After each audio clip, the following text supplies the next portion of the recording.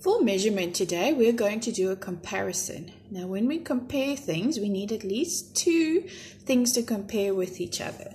So in this glass, I've got some green liquid, and over here, I have some blue liquid. And if you'll see, they are more or less the same. So we can say they are equal to each other.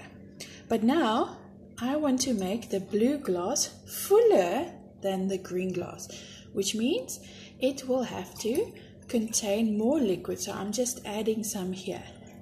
Now, the blue glass is fuller than the green glass. See, the green glass stayed the same, but the blue glass got fuller.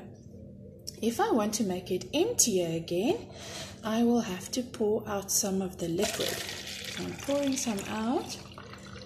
And now, if I look at it again, I can see that the blue glass is now emptier than the green glass, which means it contains less than what the green glass does.